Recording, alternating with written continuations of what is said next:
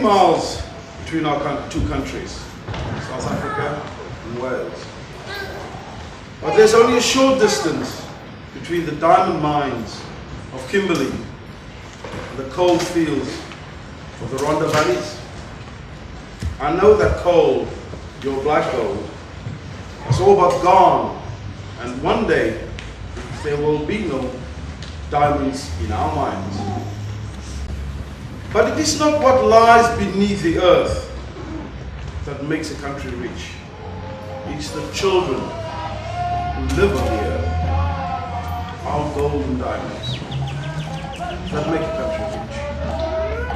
And a country that looks after its children is a rich country. Wales is blessed to have organizations such as Valley's Kids, who know how precious children are and exist to encourage them to grow, to walk tall, and to strive to become the truly beautiful people God intended them to be. I wish you well in your wonderful new home. So, Rhondda Center, I think I've got it better.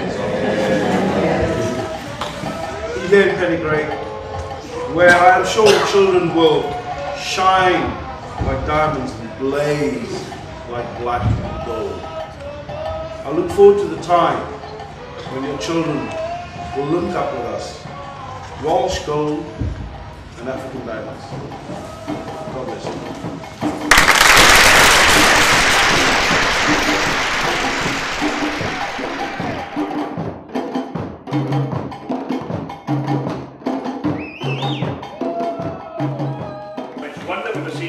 Global culture being brought to the Rhondda and being participated in by the young people of the Rhondda as well, because this is nothing but the best for the Rhondda and for Pennygrey. But it's your project, and now it's down to everybody to really make